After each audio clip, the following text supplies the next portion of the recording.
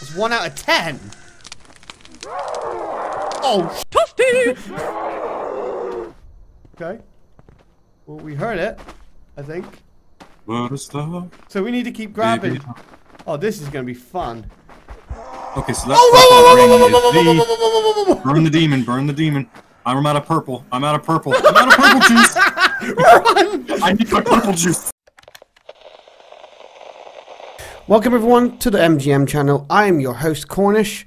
Today we're going to be talking about a game called Devour. Now, before I say anything, I'm glad there's more co-op horror games because hopefully companies can expand and learn a lot more of how good of a fright it is to play these types of games. So let's start off with the game.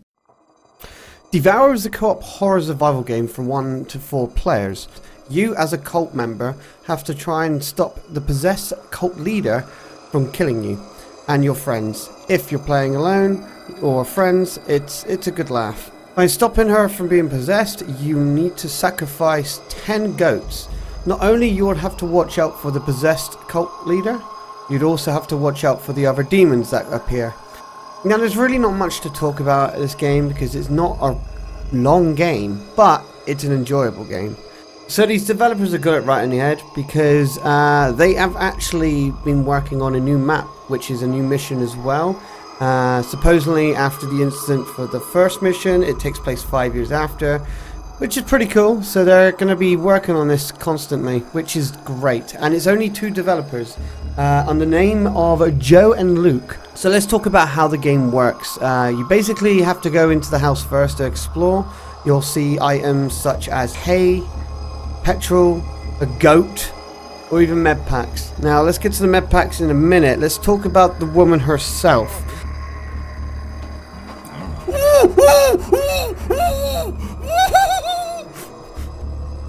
She's got me! Fuck for that. Oh! Why did you take her in here, AJ? People chasing her.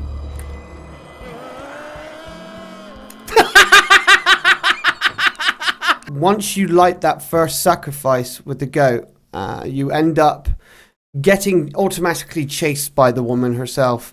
You are only armed with a flashlight, and the flashlight can do some good stuff. You can turn it into UV to aim at her to prevent her from running at you, so she can be stunned for about, I'd say 5 seconds for you to get out of there and run. Or her little minions that come out of the ground. They're all crawling around and you can take them out. But the more sacrifice goats you get, the more faster and the more crazier she gets, let alone more of the mini demons that are happening around on the house. For a personal experience, I had 2 of my friends play it and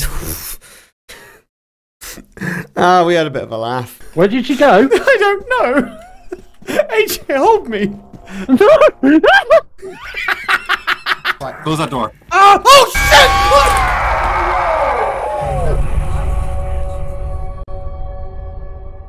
Yeah.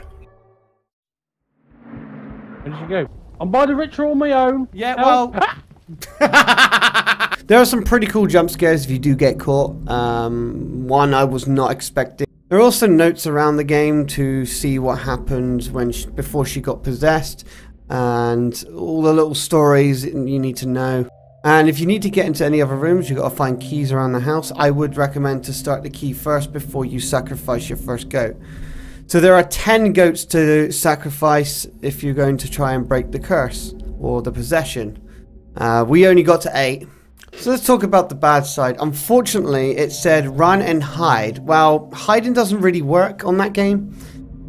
Even if you got the doors closed, she will come through them doors with her lanky arms and her lanky legs and give you a nice lovely scare. However, there is good side to the game. If you do get taken out and your friends are still walking around, they can easily find a med pack and go to you and pick you back up.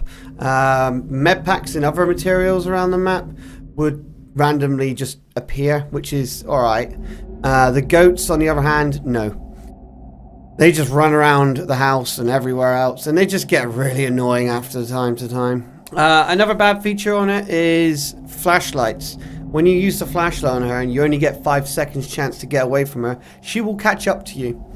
And I think that's pretty pathetic, honestly. But my final verdict for the game, it is actually a good game. It really, really is. And It's a good laugh when you've got friends with you. I wouldn't recommend it if you're on your own. I think nowadays, with games like Sign of Silence, Plasmophobia, I feel like they're using the same asset style or the same build, if you get what I mean. Now, don't get me wrong, that's not too bad, but I think it's just going to get boring after a while with other games like this that comes out.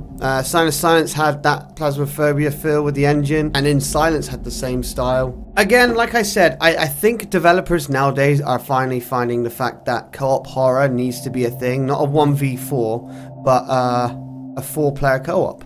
But another reason why I say or recommend this game is the price count.